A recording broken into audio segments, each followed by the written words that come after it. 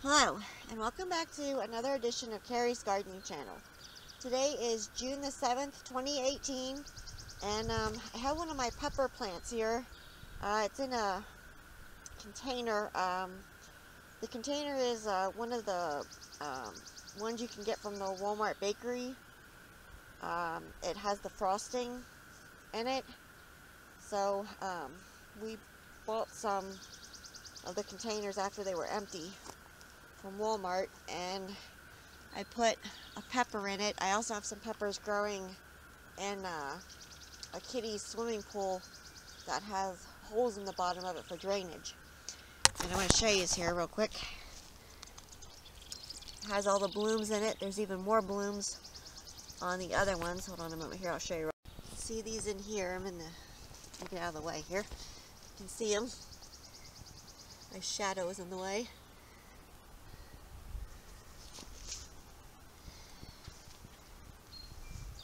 And I also have some basil and parsley in here too, over there. And what I'm going to be showing you today is how I feed my peppers with Sea Magic. Now, I've already mixed some of the Tomato-tone, the Espoma Tomato-tone. I'll have links down below for the plant foods I use. I put in a half of a teaspoon of the Espoma Tomato-tone in here, and then I also put in 1 teaspoon of Epsom salt, and I mixed it all in with the soil with my little rake. And I'm going to be feeding here with the Sea Magic, and I'm going to be dumping it over the leaves too because it'll take it up in. Sea Magic is an organic product. It's made from seaweed,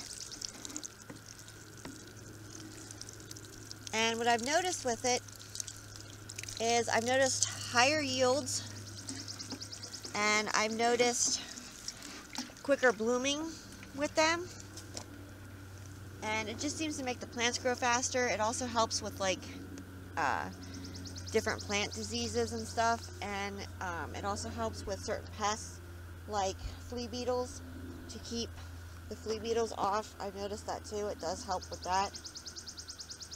So I feed my plants with Sea Magic once every 2 weeks. You can do 2 to 3, but I do mine every 2 weeks. And it's the same way when you feed your plants in the ground.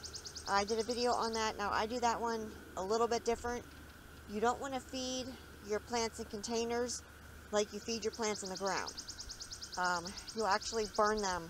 You'll burn the root systems on them if you feed your plants in your containers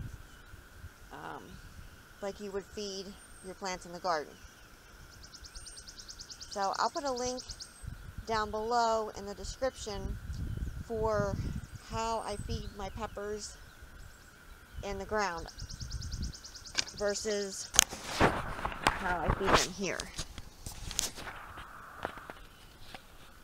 One of the biggest things that you don't want to do is overfeed your plants, especially when they're in containers, because the container is like confined, so it's easier to overfeed them.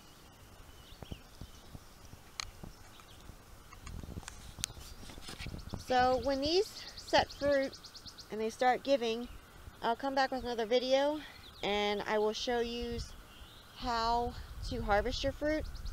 Now for the Tomato-tone, you want to feed them with the Tomato-tone every 14 days, and you want to make sure that you water your plants very well after you feed them, because if you don't, you can burn the root system. So if you like my video, please like, comment, subscribe. If you have any questions, you can leave them below and I'll try and answer them for you. Please don't forget to hit that little notification button. I'll tell you when I put a new video on. Thank you for watching, and hope you have a nice day. Bye.